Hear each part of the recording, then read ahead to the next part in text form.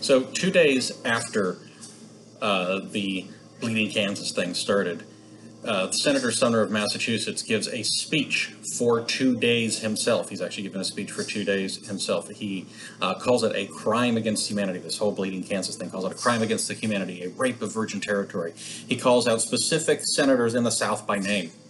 One of them is Senator Andrew Butler from South Carolina.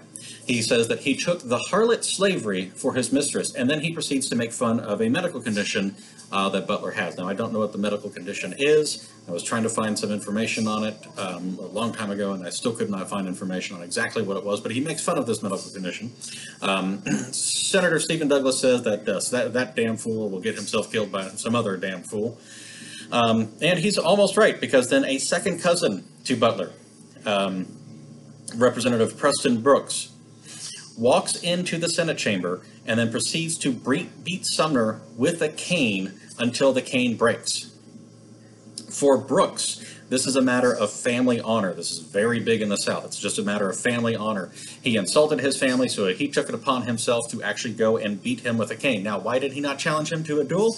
It's because it was supposed to be one of these things of treating him as a lesser person. If he challenged him to a duel, then that would have been treating him as an equal. But no, he beat him with a cane the same way he would beat a slave with a cane. So it was a matter of family honor for him. And Sumner is so severely beaten that it actually takes 3 years for him to recover. And we actually have a little clip of what that looks like here, and I'll show that to you for just a second. So anyway, I was saying some stuff about his cousin, and oh geez, it was just funny. I was making fun of his medical condition and all that other stuff. Wait, what's going on? Hey, I heard you said something about my cousin. I'm gonna hit you. Oh, it broke. Yeah, that serves you right. Oh my God.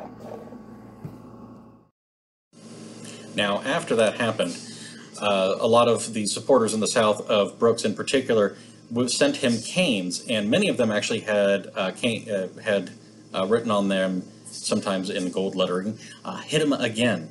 Now, it gets worse, though, because John Brown is in Kansas right now, the radical abolitionist John Brown, violent abolitionist John Brown. He believed he had a personal duty to God to overthrow slavery. So he wanted to strike terror into the hearts of pro-slavery men. That was his idea. So he and 6 of his companions go and drag 5 pro-slavery men from their beds, and then they whack them in the head with swords and then cut off their hands. So chaos after that starts ensuing. Free farms are ransacked. Armed bands loot stores. A dozen people are killed at John Brown's headquarters, and then you get a guerrilla warfare going back and forth where 200 people are killed.